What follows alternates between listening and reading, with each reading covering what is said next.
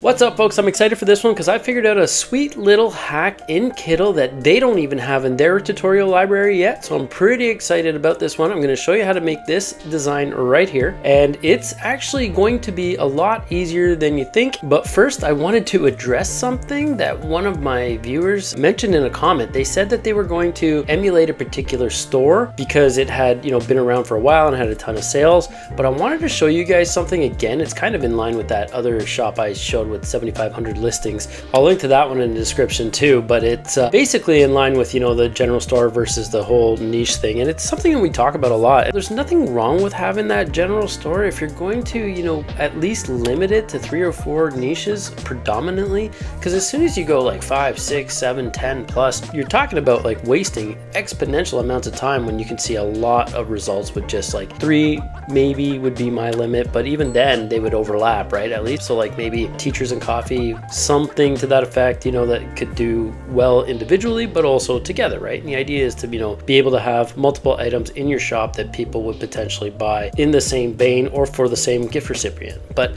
anyway, this is the shop that the person had said they wanted to emulate. They do have 254,000 sales that you can see right here. They also have 2,300 items. They've been around for 16 years now, so I don't know if I can wholeheartedly say that it'd be a great idea to emulate this particular store, right? You have to make sure that they still got the sales velocity. So one thing I really like here is eRank's little Chrome extension. You just click on it and it's going to tell me in a quick snapshot what the shop has been doing over time. So you can see here, if I hover June, looks like they had good sales, like 1,200 sales in November last year, then December 800, and then we're in July 308 of this year, 560 in August, and September only 363 sales. Of course, October's not registered yet because we're only halfway through. Today they've only got 1 sale. Yesterday they only had 7. That is an insanely low amount of sales for the amount of work required to build a 2,300 listing shop. Over the last 7 days they got 59 listings,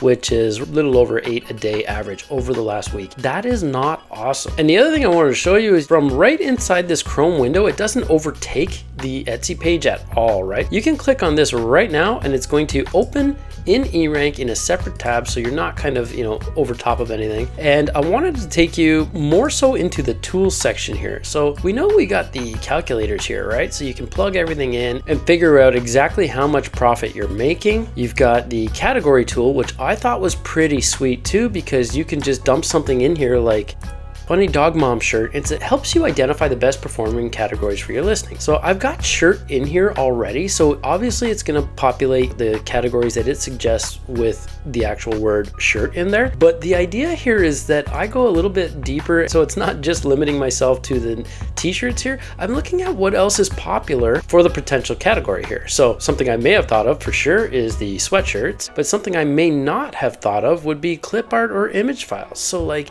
all these AI designs we're creating, you can sell them on Etsy, right? You've had a hand in creating them. It is okay, Etsy has said, to sell those designs. So in Kittl, for example, you can create a set of AI designs. So you can kind of give it a idea, an aesthetic, and then describe what you wanted to do. I kind of touched on it in a previous video about the glass tumblers, the sipper cups, but I wanted to show you that at least you'd be able to leverage the AI designs if you had a digital download shop or something, right? Which is obviously also going to be mostly profit at that point once you've listed everything, right? It's the closest thing you can probably get to passive income in terms of what you can do with Etsy, right? The other tool I really wanted to show you was this shortcut button. So you can just come over here, click this, and simply drag it. So you can drag it right up here. I'll just put it beside my Amazon dashboard, and now you've got this here. So if we're in any particular listing, and if you wanted to see anything about this, you just click on this little shortcut and it'll populate everything you need to know about this particular listing. Whatever page you're on in Etsy, it'll pull it up right inside of eRank. So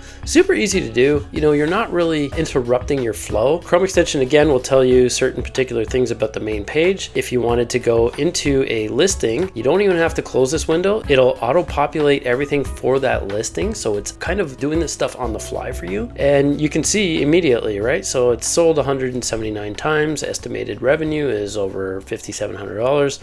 Conversion rate is low, super old, as we said, you know, it's been around the block, this shop here, but at least you can have these metrics at a glance, right? So I just wanted to show you guys that shortcut button again and the Chrome extension. Two pretty useful features. Not a lot of people are talking about really, right? It's just that kind of thing. And then you also have this calendar. This is like not to be missed here. So the idea with the calendar here is it tells you exactly what's coming up, you know, in terms of like seasonal events and that sort of stuff, right? Holidays, that sort of stuff. But what you want to make sure you're doing is staying, you know, 60 to 90 days out at least. It'll show you for the month of October. If we click here, for example, see the top 100, it'll load the top 100 keywords for October based on the calendar events. So pretty awesome. You got all kinds of searches here for gift for father, personalized gift, obviously big one, and Halloween of course has, you know, ramped up here with almost 240,000 searches in September alone. Yeah, these are the highest searched keywords for the month of October. So pretty cool elements. They're all in the tools section here. And I do have a link down below that'll let you try the expert plan for free if you're a new user. And if you're in my membership, you were already grandfathered in to try the expert plan through there if you were already an eRank customer. Again, super useful. I do want to show you how to make that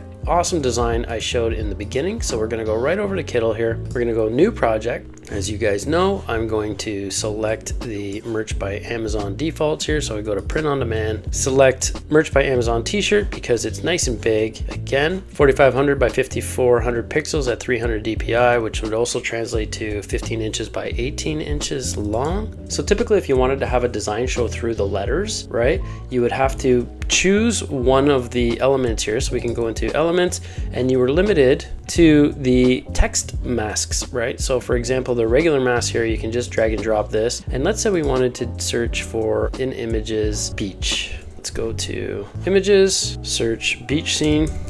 And you can pick one from here or you can have one created with their AI. I think we can use this one here, scroll for a little while. So if you wanted it to fit inside the box, for example, in their mask, you can just drag it and it'll clip it right in there and you can double click and move it around within the box frame here. So if we wanted to make it bigger, for example, but we wanted more of this end of it, and then you would just click off it and it would kind of constrain, right? That's the elements in the masks here. And then if you wanted your image back, you can just come here and release mask. And now it's got the image on its own and we can just delete this. We don't need it. But if you wanted to have the image show through, you'd have to scroll down and for example, we can pick a couple of letters here and you can scroll through or click on show all here, and there was no other font choices and there hasn't been for a while. They said they were going to update it, but we don't even need to worry about this. So you know, it's got the two elements here, the two options. All you need to do is same idea with this stuff, is just drag it over top, right? So I'll just pull that out. If we needed to do two versions of it, you would just hold option, click and drag, and now you've got one here, hold, and then we can drag this one in here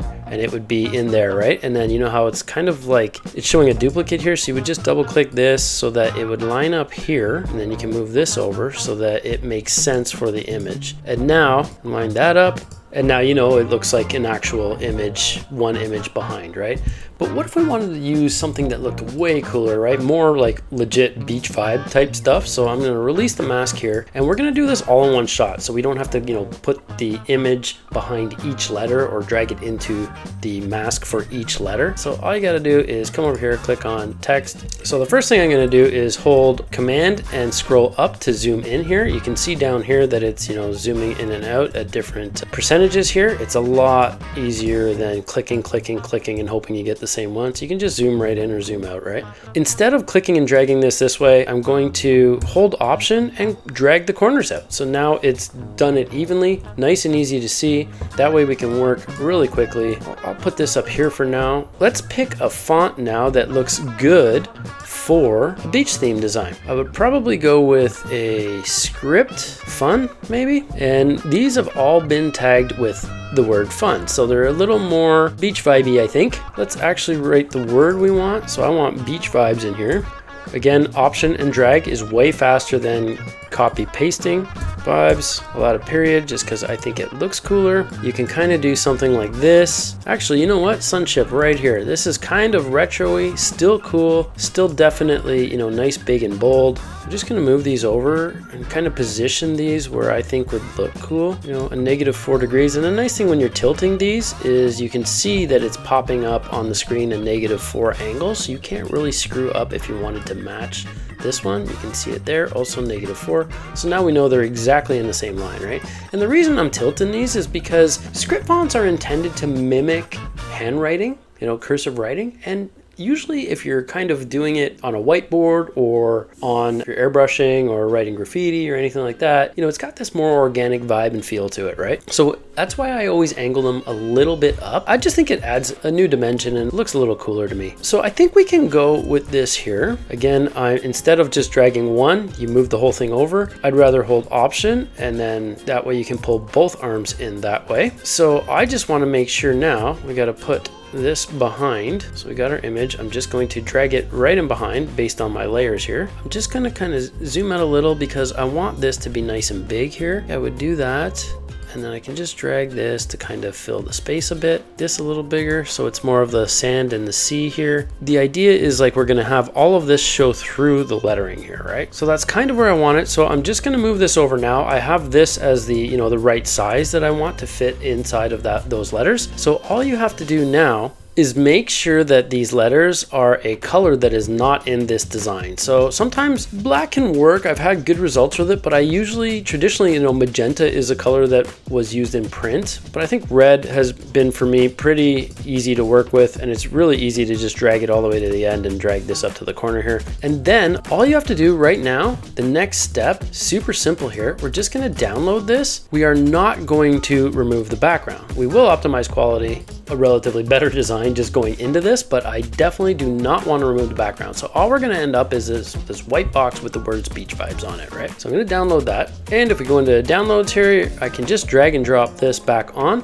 and you'll see it populate across the top here. It's going to bring in this actual image here. So I'm just going to blow this up. Now we've got two of the same here. The only difference now is that you cannot edit the words on this, right? So if you wanted to make any edits to your text, you notice a typo, you're gonna have to re-download it so that you'll have this image here. So all I'm gonna do is move this over here now. We can bring this back over here, and we can bring this guy over top. Make him fill the space here, fill our artboard. So as soon as you click on this image now, you can see how it's blocking over everything, right? Just gonna set it in the center here. You click on photo filter, and we've got remove color here. So you can click right here. It's got a line through it, meaning there's no color selected. You can click on this eyedropper here and just come and click on your actual element here. And you'll see that it populated and chose the same color. And I'm just going to zoom in here so you can see this. Then you come over here and the intensity of the remove color. Watch what happens. As soon as I get past 5 or 6%,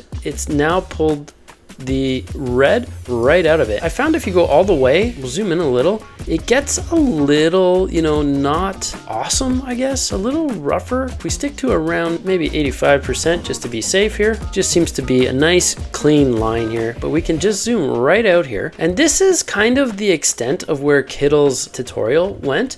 So if you want now, we can just move this around, but we don't want to do that. If you click inside here, you can move the background design. So you can have, you know, a nice cool sky picture with the beach here. This actually looks pretty cool on this angle as well. But for our intents and purposes today, I just wanted to show you, you know, the beach idea here. Close this in a little bit. Again, I'm holding Command and I'm scrolling down with my mouse to zoom out, just so I can see all four corners here to deal with. Maybe we can come this guy a little bit and see, as soon as we start introducing these shadows here, it doesn't look awesome, right? So I'm just gonna leave that like that. And then we're gonna click download here and do the same thing, but we're not going to remove background yet. So we've only got the 2 steps so far. We're downloading this again, nice and easy. It's gonna populate here. Same idea, drag and drop back on top. You'll see what I'm saying.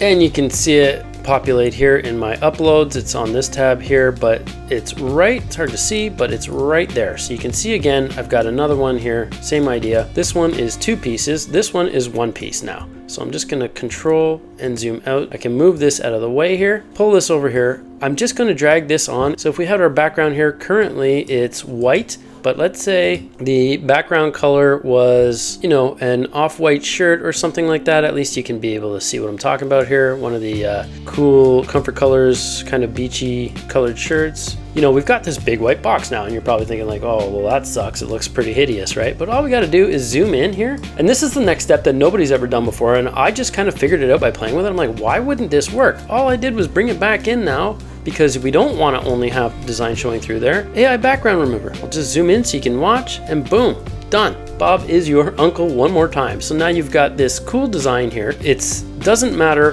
what color shirt it's on. It's standalone on its own, no background, and you'll be able to see the shirt color through. So if we were looking at the background here, for example, the shirt was maybe this blue. Even that actually looks cool, beachy color, right? Get that out of the way. It looks great, right? So all you would do in this case is click off to hide the background, and then you can download now with the remove background, and you're only going to be downloading this beach vibes element here. And to prove it, I'll do that, and you can see it right here. There's nothing there, no background, right? Just drag and drop back on. It'll throw it on here so you can see what I'm talking about. Populates here, and it just showed up here. So this is it. That's the design you would have downloaded. So you can apply this to any of your, you know, your Printify artboards or whatever POD you're using. Super simple to do. It looks really cool, and you know, text-based designs really do sell. And if you can kind of set yourself apart by showing the element of what the word itself is saying, how sweet is that, right? Way better than just, you know, a one color word on a shirt in terms of like adding some kind of really awesome depth, right? So that's it for this one. Let me know down below what other kind of elements or tricks you want to learn, and I'll definitely do my best to kind of figure out how to hack these design platforms and see what we can do. And my next video is going to review 4 of the best selling t-shirts of all time, which are the Comfort Colors 1717, the Gildan 5000, and the Gildan 64000, which is a soft style, and the Bella and Canvas 3001. I've got all 4 of them here, and I've got them all about a year into wear now. So we'll look at how the prints hold up and everything like that. So make sure you subscribe so you get notified when that one drops. Thanks, and we will see you in the next one.